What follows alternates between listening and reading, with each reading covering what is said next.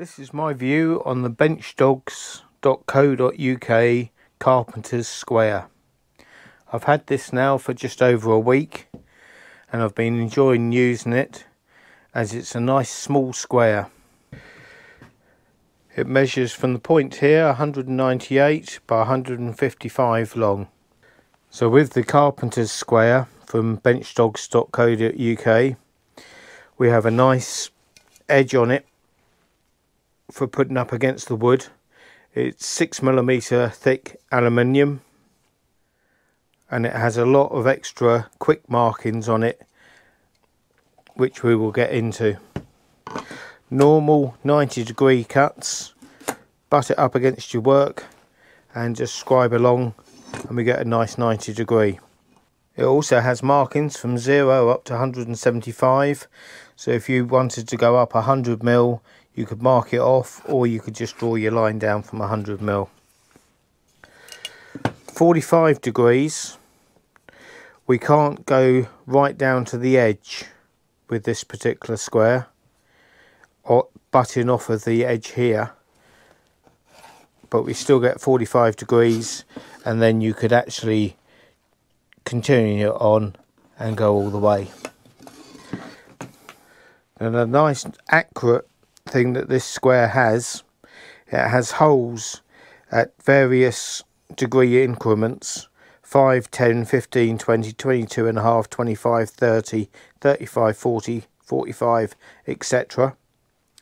And then it has a pivot point here, so instead of putting it on the edge and pivoting it by eye, we put one of these pins in the pivot point and take the other pin out and put it into the 45-degree mark, and now we can actually go all the way down to the edge and get it all the way to the corner. So we can do 45 degrees all the way to the edge of the work. If you're working with sheet goods, this has a few tricks all of its own.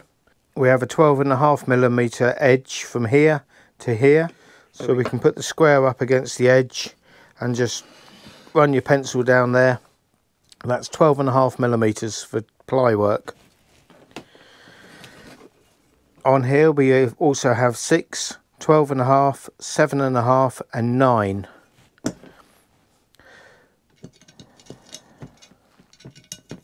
So if you were using 6mm ply, we could put it into 6.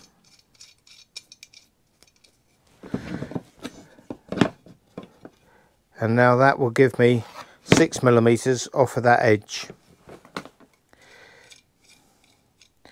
Or if you were using 12.5mm ply, that would be the centre line for the ply as well. If we put it in the 9, which is half of 18mm ply, and pop it on, this now gives me a centre line to put dowels or dominoes in, or just where to run the glue line down very quickly, very easily. We also have 7.5mm off of this edge from here to here. Also this edge here is 6mm deep, so you could put your square on and just mark along the edge of the square, and that gives you 6mm, which is halfway on your ply as well. It stands up vertically happily with the wide feet on it. You have 18mm of foot there, so it's handy for squaring up your table saw blade or your bandsaw blade. It also has markings on here from 40 to 42mm, so you can use it if you're adjusting the height of your router on the table or your table saw blade up to 42mm. You can use that as a scale. Overall, like the precision triangle that they make, this has been nicely made and it fits into my Veto apron nicely.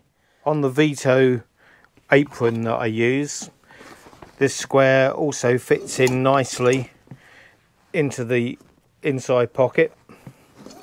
or you can pop it into the big pocket at the front if you were just grabbing it in and out.